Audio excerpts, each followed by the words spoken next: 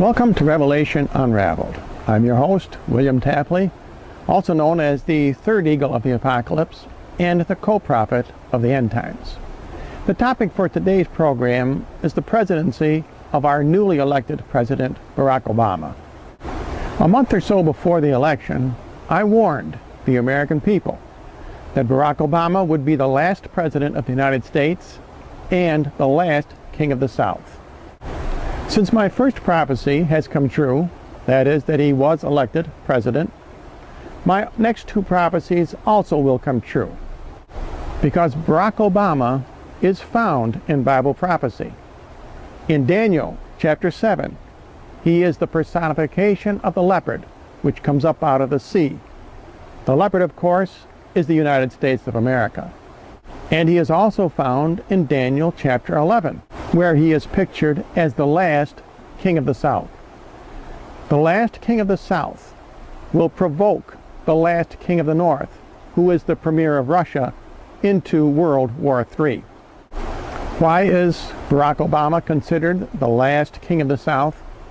Because his forebears came from Kenya, which is due south of Jerusalem. And of course, Moscow is due north of Jerusalem. The reason Barack Obama was elected, because not enough Americans prayed and fasted before the election, myself included. In fact, the Lord gave me a severe case of arthritis in my left shoulder because I did not pray and fast enough for my country. The Lord also revealed something else to me before the election, which I could not let people know until now. On this program, I will reveal how the Lord wants us to act during the years that Obama is President of the United States. The Lord showed me that the presidency of Barack Obama will be similar to the fate of the Israelites as found in Jeremiah chapter 27, where they had to accept the yoke of King Nebuchadnezzar, the king of Babylon. Jeremiah tells the Israelites that they must accept the yoke of the king and that things are going to get worse before they get better. The same is true today.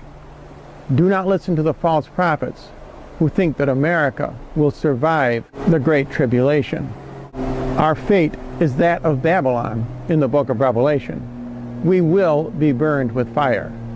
However, if enough Americans pray and fast from this day forward, we can mitigate the punishments which God will mete out to us. Let's read what Jeremiah says about the captivity of the Jews under King Nebuchadnezzar. In these passages we will discover that King Nebuchadnezzar's authority came from God himself. Let's look at chapter 27, verse 6. Now have I given all these lands into the hand of Nebuchadnezzar, the king of Babylon, my servant. God is saying here that King Nebuchadnezzar, although a tyrant, was an instrument of God's will. That's why the Israelites had to accept the yoke of King Nebuchadnezzar. The same is true for us in America. We must respect the office of the presidency. We must accept our legitimately elected president, President Barack Obama. In the next verse, verse 7 from chapter 27, I am going to substitute the word people for kingdom. And the people which will not serve Nebuchadnezzar, and that will not put their neck under the yoke of the king of Babylon, these people I will punish with sword, famine, and pestilence. Now I have a bit of advice for radio talk show hosts, some of which I listen to on a regular basis. Do not criticize President Obama in the way that the mainstream media criticized President Bush. There is no doubt that he is going to put heavy burdens on the American people. But the Lord is telling me and you that we must accept these burdens if we want to survive these years of great tribulation. In chapter 27, verse 14, the prophet Jeremiah writes, Hearken not to the prophets who say to you, You shall not serve the king of Babylon.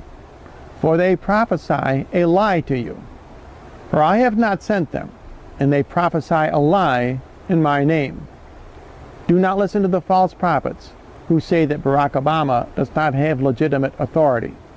He is an instrument of God Almighty himself. He has a role to play, as predicted in Bible prophecy. We cannot change Bible prophecy. Our best hope as Christians is to accept the legitimate authority of President Barack Obama. In conclusion, we as Christians must understand that Bible prophecy will be fulfilled. But we also have the hope that Jesus gave us, that those days will be shortened for the sake of the elect. Remember also what St. John warns about Babylon, which is England and America. We must go out from her. That doesn't mean necessarily physically leave the country. Why? Because Jesus says he will gather his elect from the four winds at the Battle of Armageddon. That means that there must be survivors throughout the world who will join with him against the forces of the Antichrist and the one world government. Now, if you would like more information, simply write to the address you see on your screen.